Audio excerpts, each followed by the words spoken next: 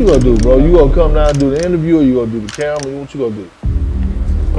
I'm just saying.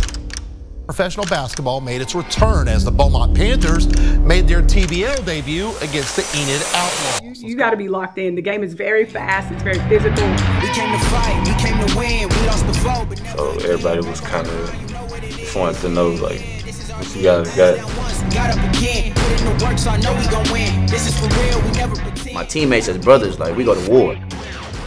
And then the players with the sense of entitlement, like it's like, hold on, dog. Like the players in Beaumont were more talented and more skilled comparatively. Definitely a target on our backs, I would say. It got to the point we was like, man, we're not about to sit here and argue about players. Y'all lie a lot, and I'm not gonna keep going back and forth with you about it. Me and him arguing about players. Yeah, we ain't. I'm like, fuck that, like.